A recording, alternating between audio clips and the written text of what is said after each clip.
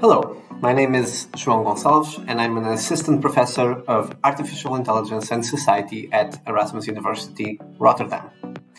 Our university focuses on the social sciences, the humanities, and the business fields of knowledge. And that's a bit what we are aiming to bring to Reincarnate.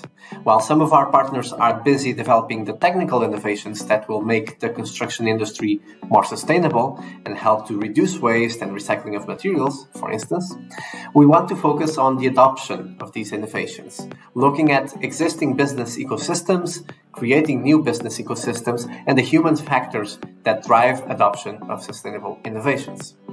People are often resistant to change, and we see in the past that even though sustainable solutions come up, people are sometimes hesitant to adopt these solutions and change their practices.